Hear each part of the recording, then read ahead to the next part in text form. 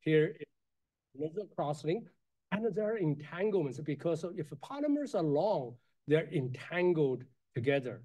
So what we are looking at, entanglements, if you have long object, entanglements are inevitable.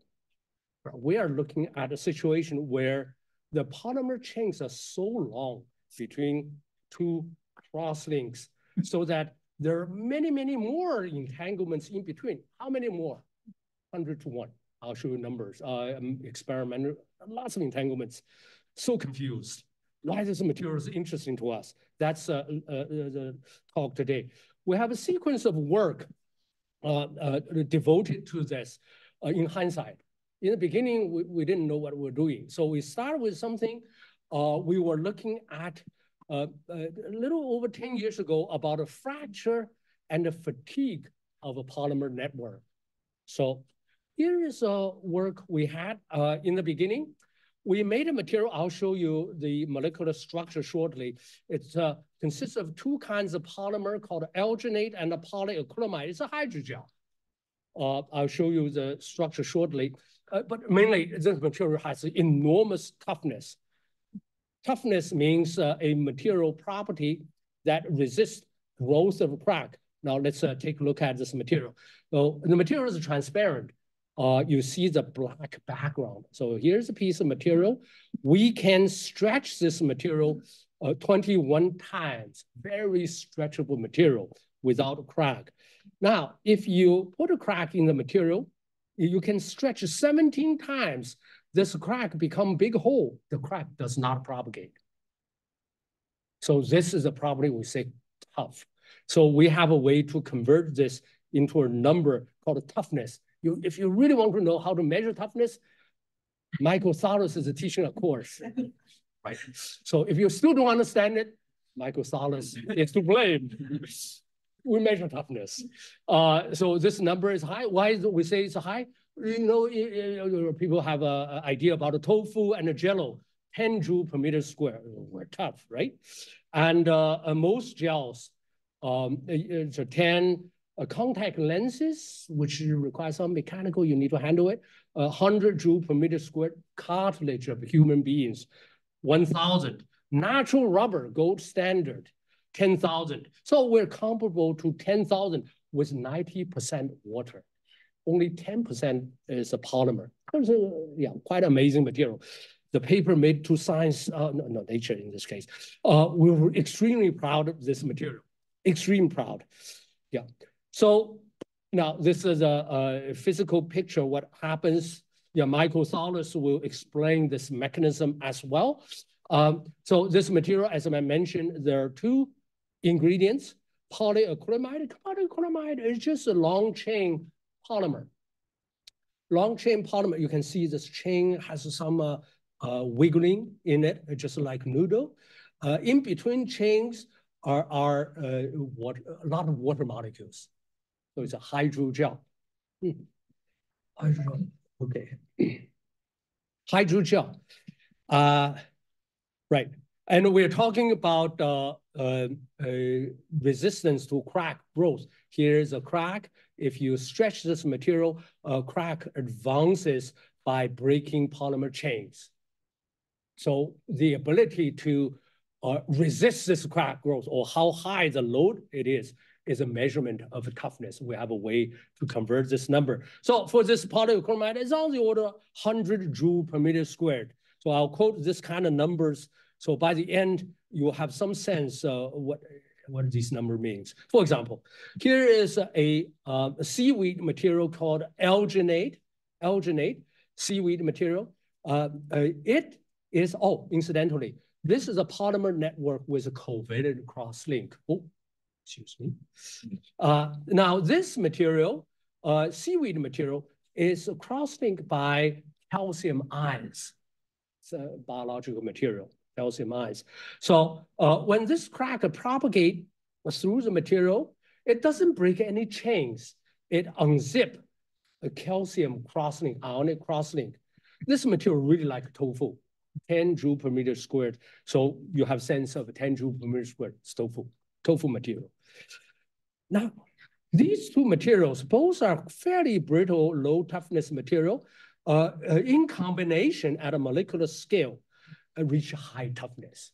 I guess at that point, people were very excited about it. But for somebody like fracture expert like Wei Lu and my friend thought, we know about this. You can do this black magic or black algebra of a brittle material plus another brittle material become a tough material. So I won't bore you about their knowledge, their private knowledge. Take this as a magic. Let me explain this magic to you. So the magic is very simple. It's actually a profound lesson, not created by me. This material was created by our group, but the knowledge itself had some history to it. Here's the idea. Now, for this material, come back again. When crack going through, this material is very elastic, like rubber, very elastic material. So the crack grows through, it means you break one layer of polymer chains. Just a break, for each chain, you only need to break one atomic bond, right? So for this crack to grow through, you only need to unzip one layer of a calcium bond. In both cases, all these other material away from the crack is elastic, does not dissipate energy. However, if you put these two materials together, so here you can still see this polyacrylamide and this alginate. So because the polyacrylamide is here, it induces a high stress over large volume of material. So many of these calcium zip or unzip. How large volume? Volume extend to centimeters. Here it's 10 nanometers. Here's a centimeter. Of course, you are much tougher, right? So that is the idea. So that's how a too brittle material can give a child of a tough material. All right. So that, of course, we're extremely proud of this paper. This paper is extremely well cited. Okay. But there's one thing, the experiment we avoid to do because we know it will be bad. It is under cyclic loading. Most application of engineering material will have cyclic loading. It's called fatigue. So the way to characterize fatigue, again, this is an old way of characterize it. We adopted it. So you have this material, and could be metal, could be hydrogel in this case. You cut a crack in the material, and then doing cyclic loading. So the magnitude loading is represented again by this unit joule per meter squared on energy release rate. So you can do lower. Remember, the toughness is way over there. It's 10,000. It's not off the chart. Very, very tough material. However, if you do a very low loading, the crack, this is C, the crack length, will grow cycle by cycle. This is a micrometer per cycle. Micrometer actually is a very large extension. If you go 1,000 cycles, it's 1 millimeter already, right? Okay. Here, let's say you applied load is 160 joule per meter square. It's really, this G is calibrated from the applied load, the amplitude applied load. Oh, what's the purpose of this discussion? Just amplitude of applied load. Good.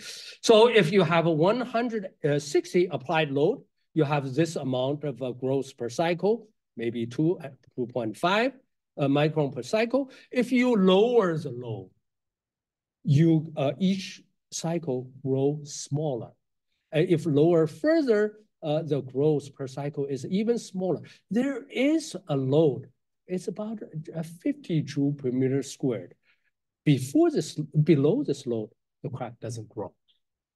So this is called threshold. Yeah, this name should, the name here, threshold.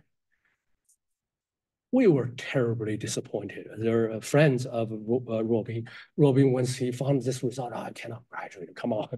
So you claim previously with this FEM-fire of 10,000 joule per meter toughness. Who uses this material only one cycle? Maybe only at Harvard, right? Realistically, in Michigan, you do many cycles, right? You use a car, you just, right? Even contact lenses, you have many cycles. The crack will grow the moment you reach 50 joule per meter square. Orders of magnitude lower. The threshold is much lower than toughness.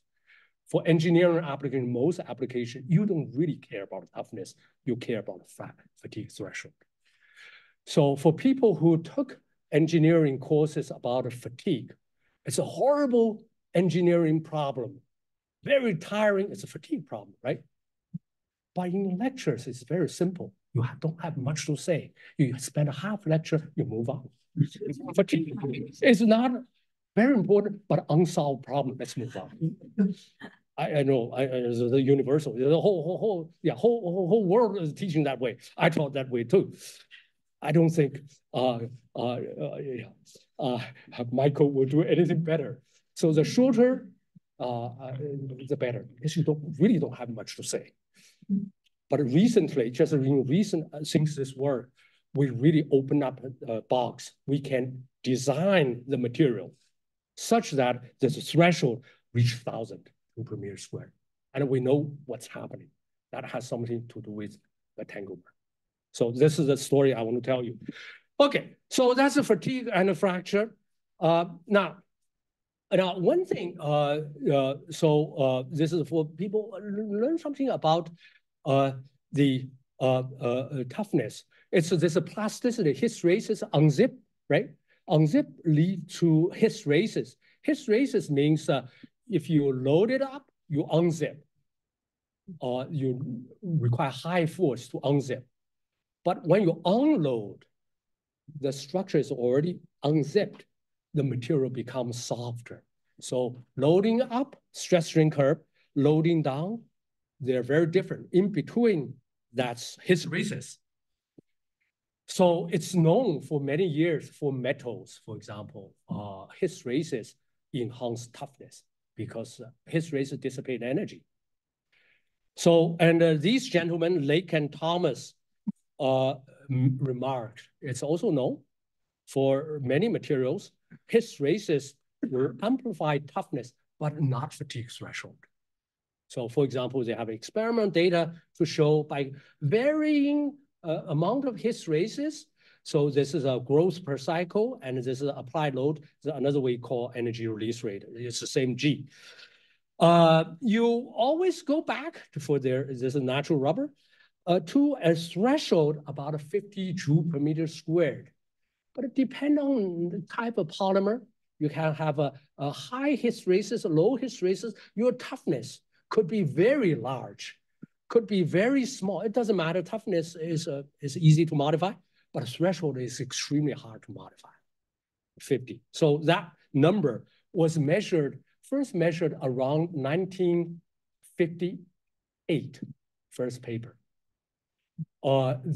This number has almost stayed unchanged for decades until we made discovery. I'm serious. We're extremely proud of this. So, all right, so this is a story I want to tell you about. Okay, next thing as another preparation is it's called a stiffness threshold conflict. There is a conflict in polymer. So let me explain what this idea is. So again, come back to the Lake Thomas picture. So you ask, why 50 joule per meter square? Where does this 50 come from? So they came up with an idea as the following. So here's a crack coming along.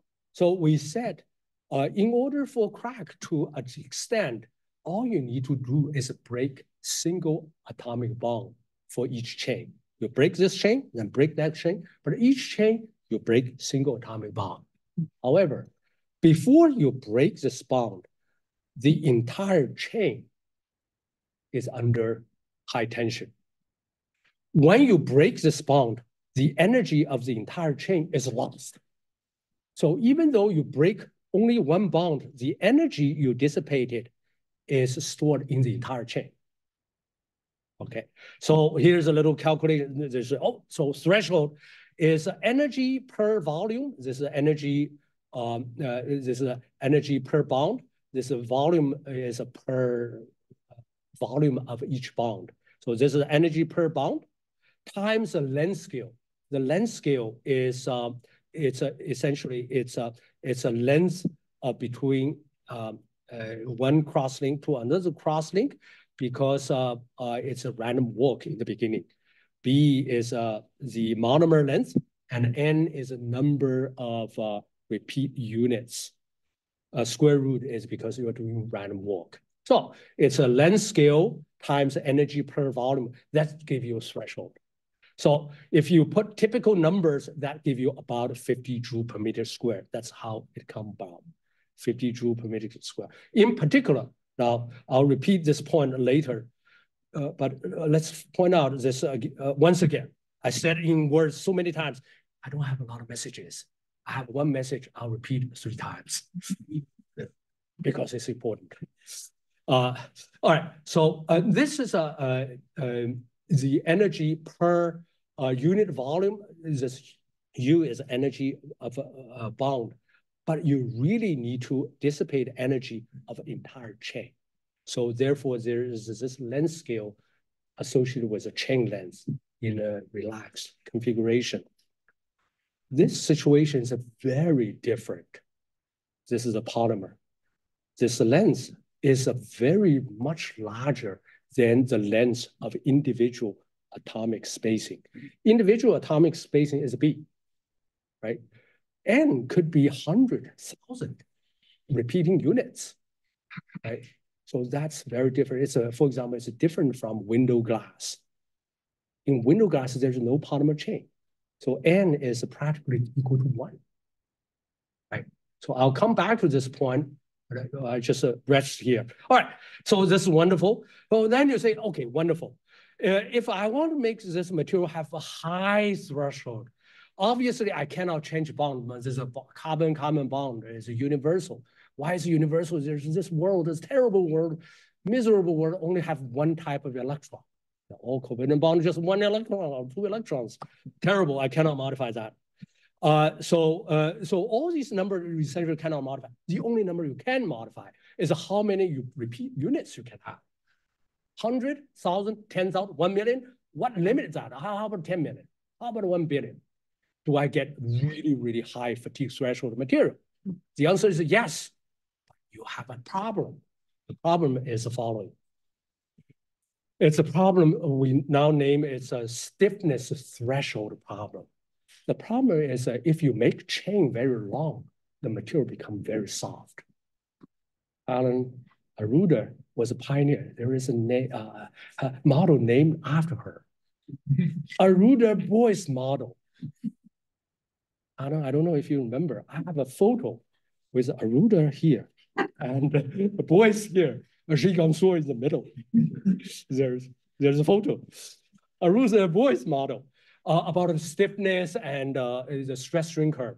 So it's well known in the field that stiffness, in particular, it's actually, the scaling is listed here. The modulus, Young's modulus, for example, scale with 1/n, n being how many repeat units. If n is very large, you can sense that as the material become floppy, not useful. The tires become tofu. Tofu become soup. This is hopeless. Hopeless. So n cannot be too large. Typically, maybe 100, maybe 100 or so repeat units. So, all right. Now, if n is small, now we know, we just learned. If n is small, you don't dissipate much energy. Threshold is low. So there is a conflict, right? So, we test experimental value. So these are other people's value for elastomer. For hydrogel, it's here. So the main point is that this is a threshold. If the threshold is high, your modulus will be low. If a modulus is high, the threshold will be low because they're inversely correlated through the number of repeat units. It's a physics. It's a physics. It's physics, right? It's not fiction. Okay, so yeah, that was that. Now then, we around that time, actually before our work, for people in polymer hydrogel development, great development by Jianping Gong in Japan. She developed this double network hydrogel. They have two networks, a blue network and red network. Red network has a long chain, blue network has a short chain. So this network, she showed, has enormous toughness. So her toughness is 1,000 joule per meter square. And we developed material 10,000 joule per meter square. So our paper got published in Nature, of course. So, but she was more original. She did before us. Anyway, so we said, there's another material. We learned how to prepare this material. She did not test the fatigue property. Well, okay, in the world, there are two great materials. Our material was a horrible fatigue, right? 50. Maybe her material is better. Let's test her material. I was afraid her material will also be terrible. But her material was spectacular. This is the experimental data. It's our data using her materials. It's the same recipe. So you can see the threshold is several hundred joule per meter squared. We didn't understand at that point, what's going on? The students must be wrong. How about Zhigang Suo's material is terrible? Jianping Gong's material is so good. There is some mistake. There was no mistake. Eventually, we understood what is going on. And this is an important lesson for us to develop. The lesson is actually very simple. She has two networks. So we already learned for single network, there is this conflict because you cannot get in too large or too small, right? You hit one thing. However, if you two network, your modulus is, you have two networks called A and B. As A is this short chain network. You can use short chain network to be responsible for modulus. You get modulus very high by using short chain. That's good. And for threshold, you use another long chain. Of course, you have right? So you just need to have two kinds of chains. One short, one long, you can have both. Good. So whenever there's a conflict, there must be zero. Polymer is a department head. So she must know this. Whenever you have a conflict, instead of resolving the conflict, you add resources. The conflict has disappeared. You add a different kind of chain. All right, so then we tested our numbers, or actually her material. We measure it. For the first time, the threshold is so high, hundreds. So yeah, you can see, we just showed you hundreds of joule per meter squared. And our hydrogel, or her hydrogel, has a toughness comparable to elastomer with about 90% water. Just terrific. And we, on top of that, we understand it's not hard. All you need to do is just make chain long. To still retain the stiffness of short chain also. That was it. That was it. So we published that. We were very happy. So we declare this conflict between stiffness and the threshold is resolved by adding more resources, two different kinds of chains. So, all right, so that was that. So now this also shows that the threshold scales with there's a polyacrylamide chain or long chains, scale with a chain square root as predicted by Lake Thomas model. So this short chain play no role in terms of fatigue threshold. It doesn't matter.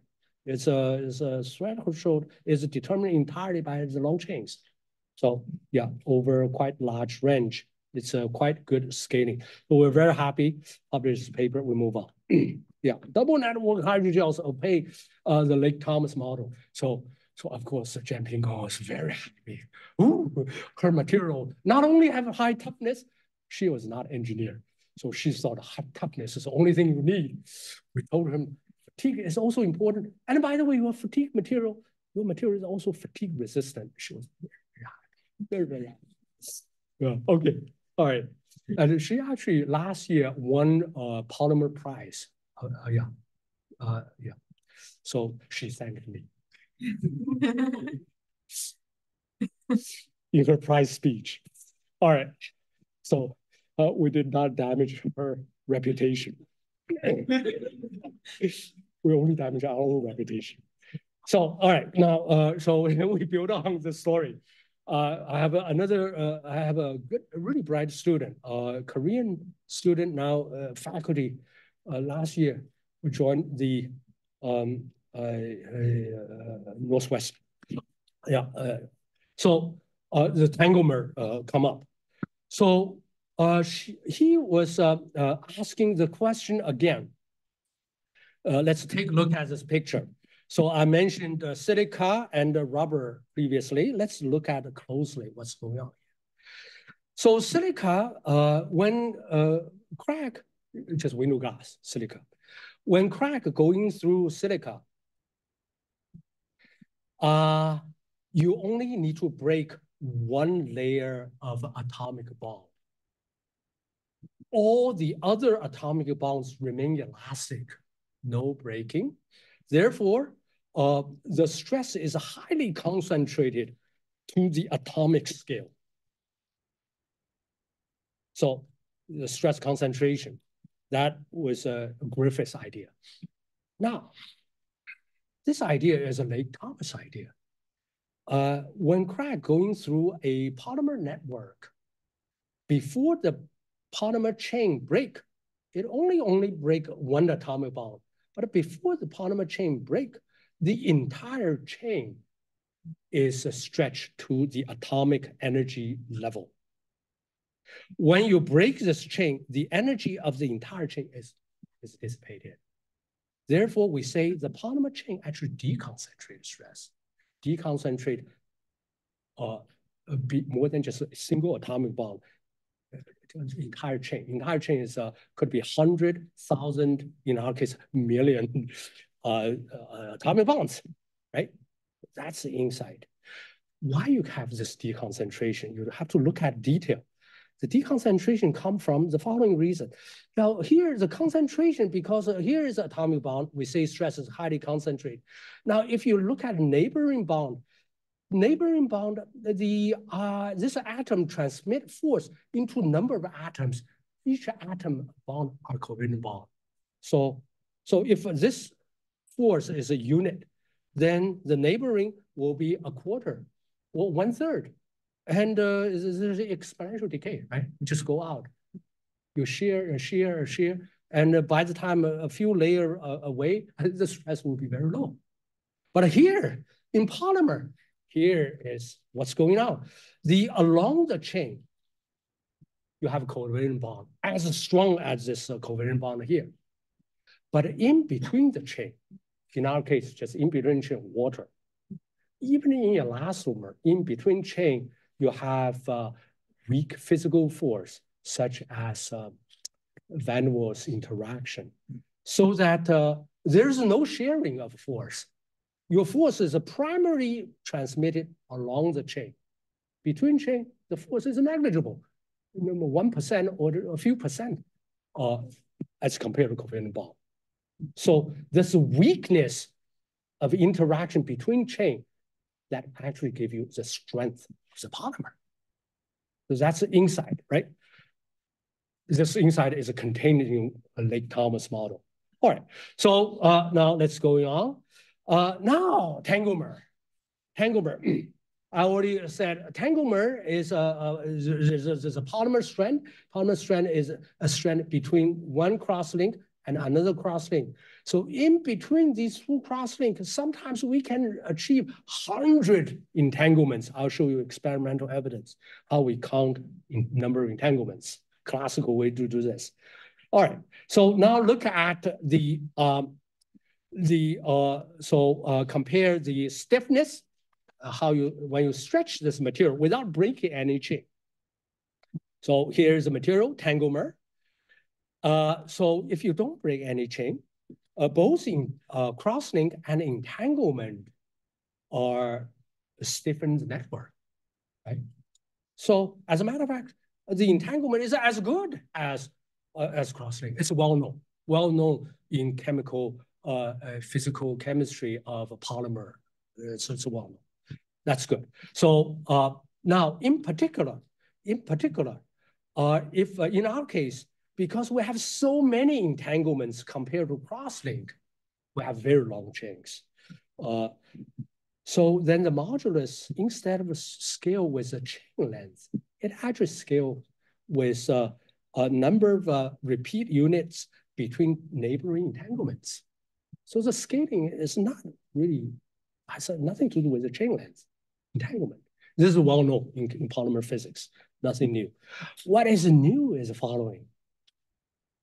If I look at a scission, you need to break chains. Look at, so this is a crosslink, this is entanglement. They behave differently. Now, for entanglement, the force, the high force can be transmitted just along the entire chain because we said between the chain, the interaction is very weak, right? So the high force is just transmitted. So other way to say this is entanglement is just slip link, slip easily. It does not impede the deconcentration of high stress over length. So that's entanglement. Crosslink is different. So one crosslink, you need to link to maybe 3 or 4 other chains. So the high tension in this guy will be shared by several more chains. Of course, the force is lower. Then after a few more crosslinks, the force of other chains will be much lower than this chain. So then the strategy really is make chain as long as you can and or make entanglements as dense as you can. And you have a brilliant material. You can, so again, 2 resources, even with the same polymer chains. 2 resources. One is how many entanglements? An entanglement. And the others are between crosslinks, how many repeating units? N. These are 2 different N's. If you have a factor of 100, these 2 N's differ by factor of 100, right? Okay, so the rest of the thing, I need to, so this is the principle. What I need to tell you, how you actually make entanglement. Entanglements are fantastic. How you make it, we find a few ways, I'll tell you how we make it. Now we'll get into the chemical engineering aspect of this problem. So, so this is a brilliant student, Kim. Zhigang Suo Kim, some people know him. So he had an idea. He came to me, really, it was his idea. It was not my idea, his idea. He came to me, Zhigang, this is how we make this thing. Let's first look at how regular people outside Harvard would make hydrogel. Alan. So regular hydrogel, because we said hydrogel need to have 90% water, right? That's hydrogel like tofu. 10% polymer. So hydrogel also often made from a monomer. And so you polymerize, become a polymer. This red dot is a crosslink, right? So if your end result is 90% water, maybe you start also with 90% water as a precursor, 90% water, 10% monomer, and then you crosslink. So after crosslink, because this is a hydrogel, this is a polymer network. This is a precursor. So W is a water to monomer molar ratio, or just a number ratio. Molecule, monomer, water molecule, this ratio is 25. It works about 90% water, 80% water. So that is a typical ratio. Now, for hydrogel, it's actually even worse because most hydrogel application is tissue engineering, required to be in contact with water. So when you have this hydrogel freshly made, more water will come in, the hydrogel will swell. Then you have even more water. So that's why this material is so weak. And on top of that, you cannot have a lot of entanglements. The chains are so far apart, they do not entangle. So this is his brilliant idea. How about I change W to be small? So his number is 2. So he has a crowded, he came from Korea. Everything's crowded. So let's have a W equal to 2. 2 water molecules and 1 monomer. Then, of course, when you polymerize polymers all together, of course, you're entangled. So once you have a crosslink, this entanglement cannot detangle anymore. It's a topological, it's a permanent entanglement. And then, of course, you cannot swell a lot because you have so much entanglement. Water, you cannot have too much water molecule come in. So as a result, you have much better material. You have lots more entanglement. That's for stiffness. On top of that, you can have as long chain as possible because stiffness is independent from chain length anymore. Stiffness is set by entanglements. Entanglement is set by crowdedness. How crowded you can make it, right? So that was his idea. So here, okay. So this a highly entangled hydrogel look at decent material, and then this regular hydrogel is so floppy because of too much water. And too much water. All right. So here's an interesting slide. Now it's a measurement of stiffness modulus as a function of a crosslink. C. C is a number of crosslinker over monomer. It's just between 2 crosslink, how many monomers you have. So, and this number we can control. Now, for regular thing, we said it's a W equal to, so a regular hydrogel looks like this. The stiffness increase with crosslink density because the regular material stiffness is set by crosslinkers. For highly entangled material, you can see when we change crosslinker density by 2 orders of magnitude, modulus doesn't change. It's set by entanglements.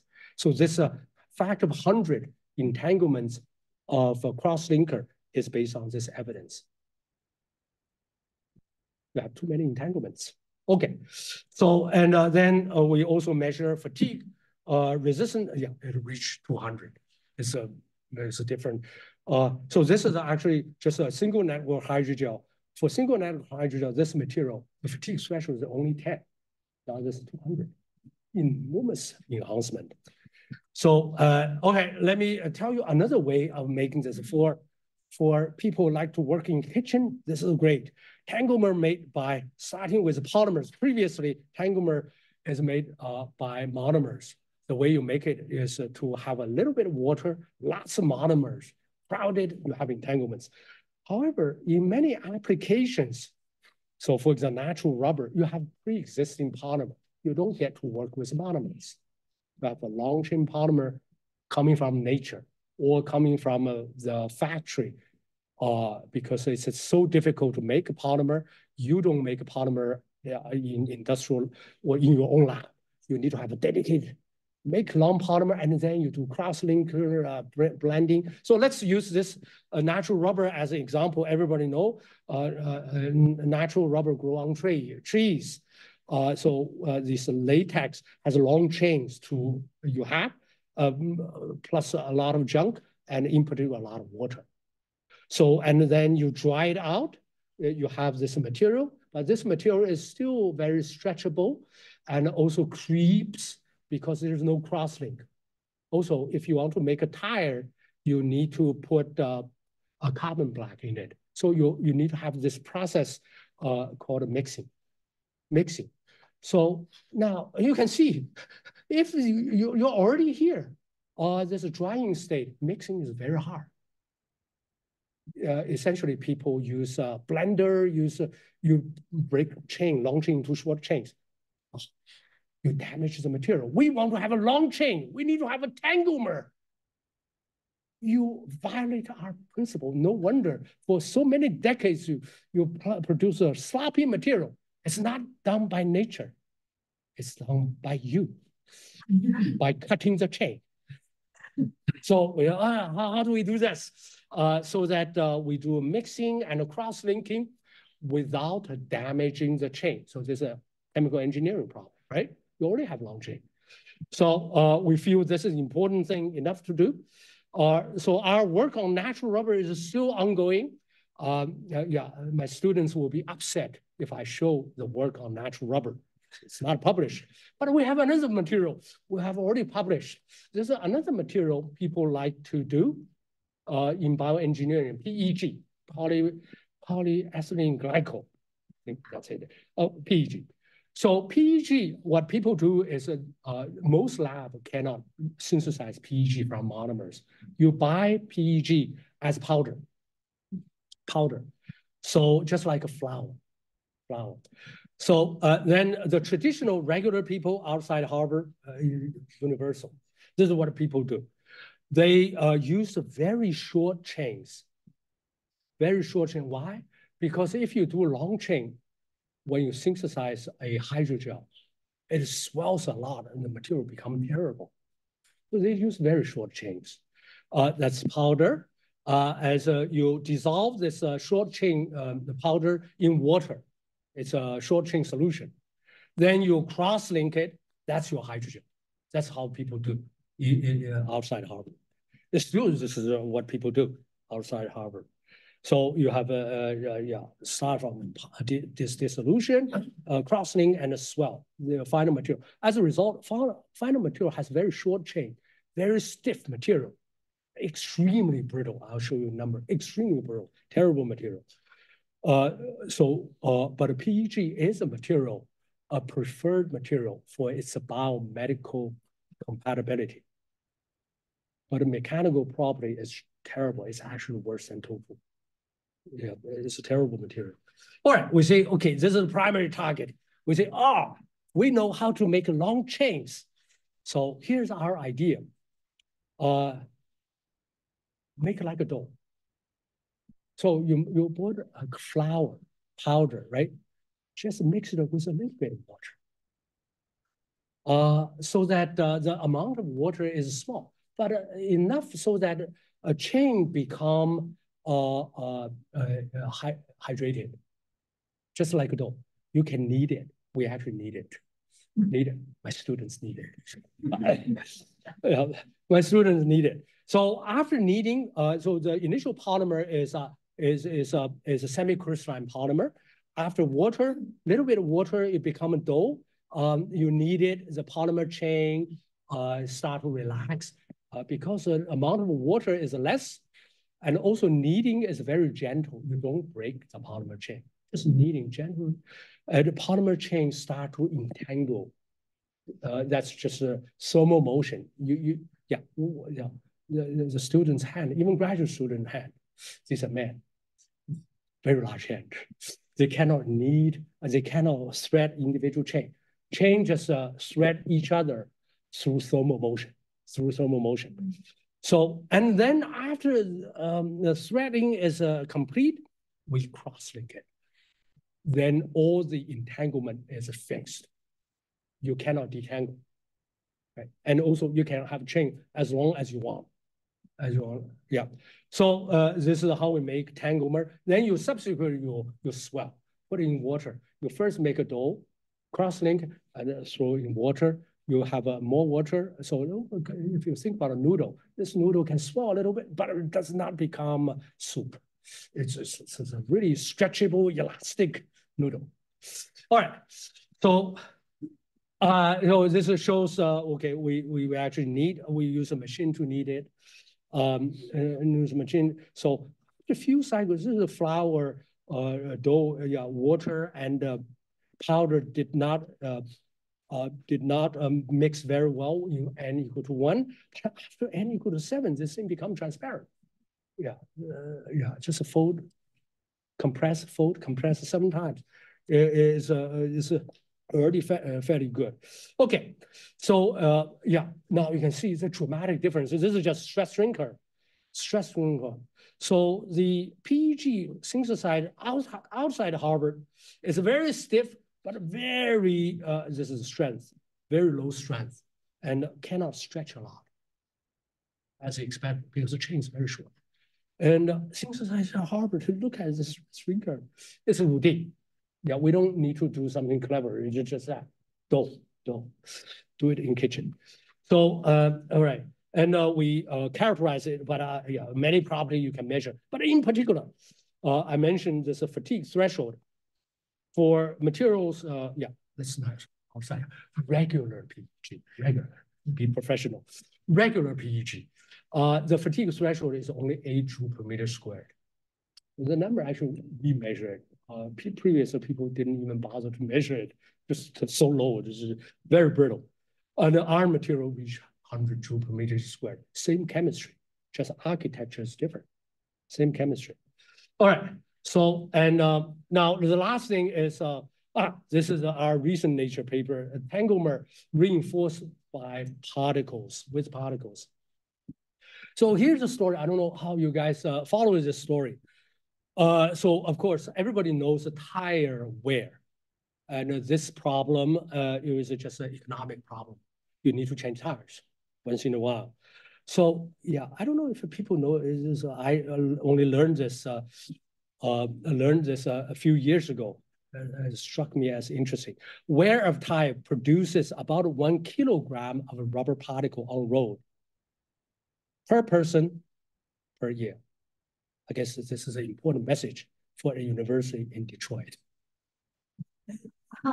So it's a target, right? The wear is a problem. A few years ago, maybe, so I wrote a tweet about this kind of thing. We didn't do any original work. This tweet is connecting the dots, several people. A few years ago, 2 or 3 years ago, 3, 4 years ago, there was a science paper made another discovery. This discovery was to address the following observations. The observation itself has been around for decades. So in certain part of the United States, the river, in the river, there are fish. And when there is a rainstorm, the fish die. Right? Yeah, so if you're a superstitious person, some numerology, these guys did a scientific study. Their hypothesis is there's a rainstorm, the rubber particles on the road swept into the river, and something inside the particle leach out, and the fish eat it. So then they tested, the chemical engineer or chemistry group actually analyzed which ingredient leach out. It's a compound put in rubber particle for anti-oxidation. It's a rubber, it has a double bond. O2 from the environment will attack double bond and cause environmental cracking. So for decades, it's known antioxidant was put in. These compound fish eat will die. There's no, yeah, there's no ambiguity. So that was established. So I saw this, I jumped up. Oh, we have enhanced the fatigue threshold by order magnitude. Can we also enhance wear? Right? Because for particle to form, polymer chains need to break, right? And also tire need to do many, many cycles. Must have something to do with fatigue. So that was how we got started with this project. Yeah, so we ended up not be able to make indent on wear for the paper published, but we discovered another mechanism to enhance fatigue threshold. So that's we ended up published. I already told you that so fatigue threshold for all these decades of its measurement is on the order 50 joule per meter squared. Sometimes people report higher numbers. It wasn't understood.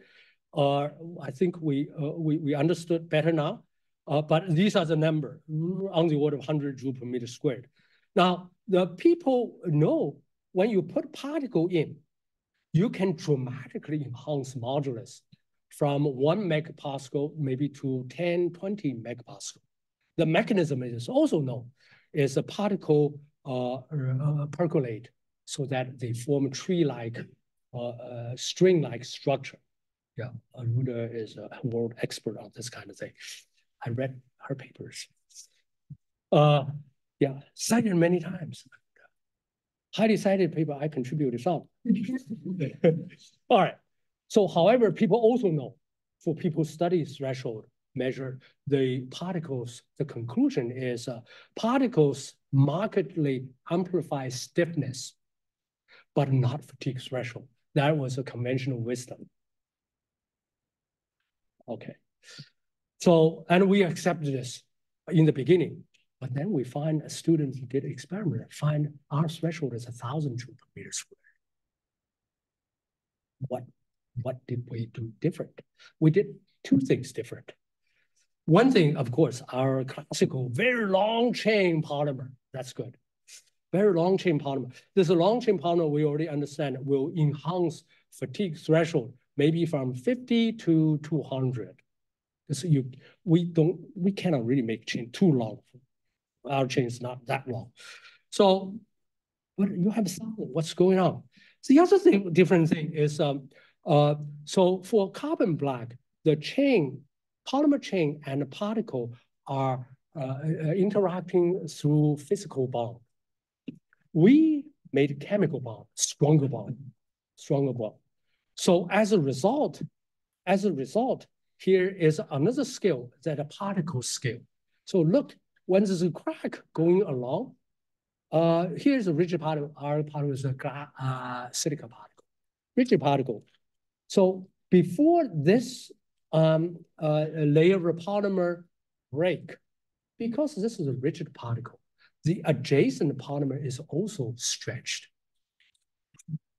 Could be, so because we have percolation, the particles are clustered. So that instead of a relaxed energy, you only need to break one atomic bond in one layer polymer, but many other bonds are stretched. When one bond break, the energy of many bonds actually is released. So we have this idea we call multi-scale stress deconcentration. Two scales in this case. One scale is along polymer chains, it's a molecular scale. The other is a particle scale. They differ by factor 10. So,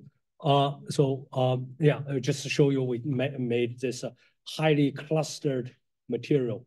This is a fraction of the particle in the composite. You can see particles nearly touching each other, highly crowded. This is a standard volume fraction in car tire. All right, so we can make that, and so you can see this is a material threshold and a modulus. We can keep modulus almost doesn't change, and the threshold change by factor 10 difference. Actually, factor 20 difference from 50 to 1,000. All right. So it's understood. The mechanism was understood. So the video is only rubber is useful stuff. And made by the journal. And reinforce it with rigid particles. You can make it stiffer, which can be even more useful. Things like tires and belts and shock absorbers all need stiff rubber that can resist deformation. This material property is known as a high elastic modulus, while stretchier rubber would have a low modulus. It's easy to increase the elastic modulus by adding rigid particles, but what's harder is stopping stiff rubber cracking under repeated stress. The ability of a material to resist cracks under cyclical stress is known as its fatigue threshold. And the fatigue threshold of rubber has stayed the same for decades. But our team of researchers have created a new type of rubber with a fatigue threshold 10 times higher than before. Traditional reinforced rubbers, or particle reinforced elastomers as they are known, are made up of networks of rigid particles and cross-linked polymers. The crosslinks effectively weld the polymer strands together. This makes the rubber stiffer, but also more brittle. This new rubber is a little different. It's still made of polymers and reinforced with added rigid particles, but the polymers are much longer with fewer crosslinks. Instead, these long strands are entangled with one another, like a bowl of spaghetti, with the remaining crosslinks locking this structure in place and stopping the polymers coming apart. There's a low friction between entangled polymers, which helps transmit any stress across the entire polymer chain. The stress can also be transmitted from the polymers to the rigid particles and from one rigid particle to another, all of which means that stress is no longer concentrated on a single point, such as the edge of a crack. The combination of long polymer chains and rigid particles work at different scales to amplify both the elastic modulus and the fatigue threshold. And that gives you a material that's stiff and which can take more stress without cracks forming or growing through multiple cycles. This development can have a huge impact for manufacturing all sorts of existing products, as well as in emerging fields like soft robotics. The researchers hope that this study could even lay the groundwork for rubber that never wears out, opening an enormous space for material design and applications. Yeah. All right. So let me just summarize with one simple. This robot has a lot of impressive features. Pneumatic compressions and fingertips. All right. No robotic hand. So let's do this last page.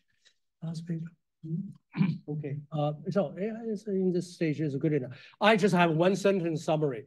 The Tanglemer, I already told you what's a Tanglemer. Just a lots of entanglements, very few crosslinks. But it's a consequence in mechanics. It's deconcentrated stress can amplify fatigue threshold. This probably for decades had remained same. Now we amplify orders magnitude. Thank you very much.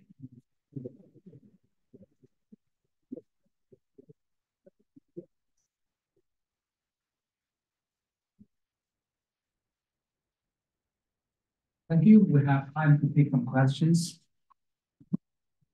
Very interesting talk. Actually, I have two questions. So at the beginning of your presentation, you mentioned there's a hydrogel at 20% polymer or more than 80% of water, which have great toughness compared to the traditional polymer. What does this water do in this material? In my opinion, like everything exists for some reason. This water, that's like the hydrogen bond, the micro scale also help you to improve that time.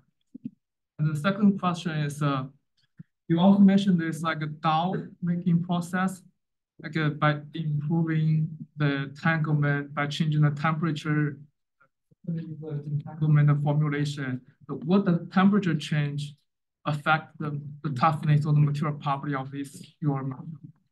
Very good question. And the first question was, what's the role of water in hydrogel?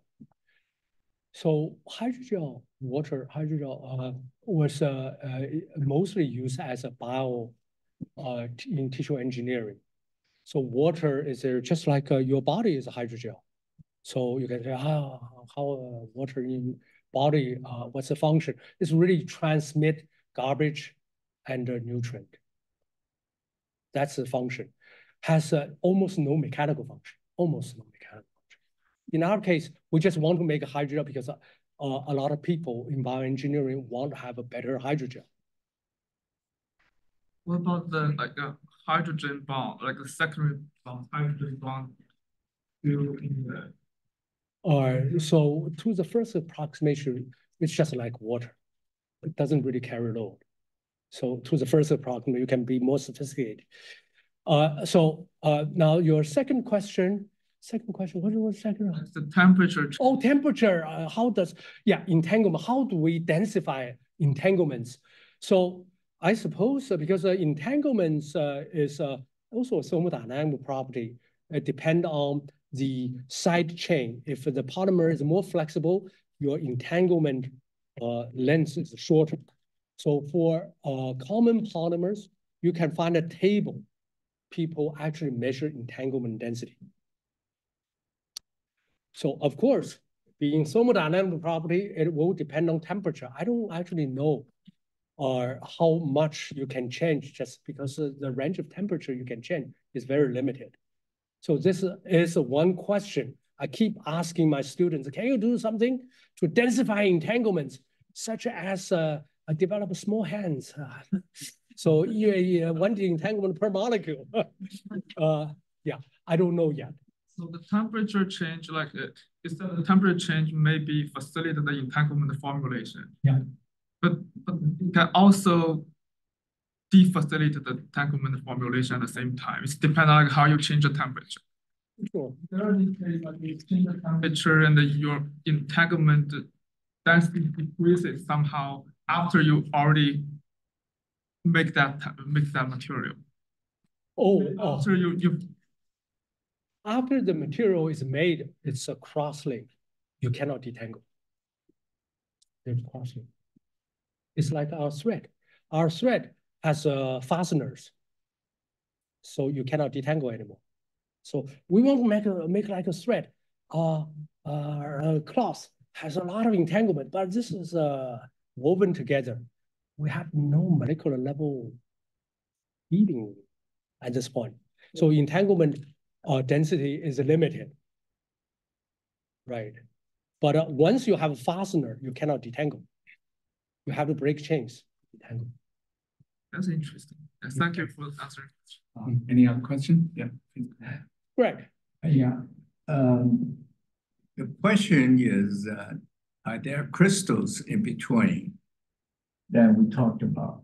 And it seems to me that these entanglements, if you want to make more, you can put in more crystals, especially chain-folded crystals. So when they unravel, you get more energy absorption. But you are doing that already. You say you're going to do a natural rubber. So I believe that if you simultaneously examine the material, that you're going to find a lot of interesting results. Thank you. Yes, we actually finishing writing a paper on using natural rubber, long chain without in the field called a mastication, essentially cutting chains into short pieces. We make chains, keep chains long, and allow it to entangle. So long chain. On top of that, as you said, natural rubber have a stress-induced entanglement. The toughness just enormous, so high we cannot even measure it. Just order of magnitude higher than toughness reported in the literature. You can see that in your plot. Yeah. It goes way up. Yeah, way up. We also, crystallization going on. We also check crystallization by doing X-ray. Crystallization. The long chain and entanglement also amplify the crystallinity of the material. Yeah, very good. It's extraordinary. One more question. I had a kind of a similar question to Professor Yeh. I was wondering, like, in your talk you mentioned that the entanglements increase the modulus of stiffness without imparting additional friction that the crosslinks do. Thank you. So I was wondering what role interpolymer interactions such as hydrogen bonding between polymers or folding into crystals or anything like that are not necessarily covalent interactions. I was wondering how that would affect these kinds of entanglements. Thank you very much. There's another paper coming out to examine that question. The question is the following. Instead of using crosslinks, perhaps we use some hydrogen bond. Hydrogen bond is what we use. Hydrogen bond is not as strong as a covalent bond, but it clearly impede stress deconcentration, right? However, because it's a hydrogen bond, near the crack tip, there's a crack here. The hydrogen bond is still weaker than covalent bond. So we can actually unzip some hydrogen bond. So deconcentration is limited when you go far away from the crack, but it's still allow substantial deconcentration just by unzipping them. This become another principle. If you want to create a material, for example, you want to create thermoplastic material so that you don't want to have a covalent bonds because you want to shape it.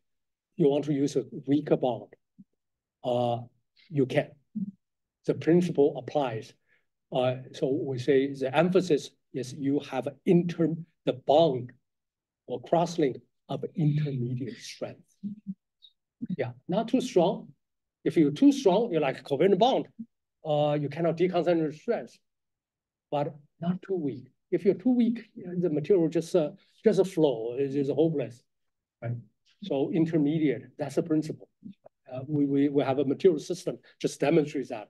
In that case, we achieve very high fatigue threshold, also simultaneous, very high modulus. Yeah, it's just a thermal TPO, thermoplastic elastomer kind of a work like that already. Because people didn't articulate principles this way. Yeah. Hey, thank you.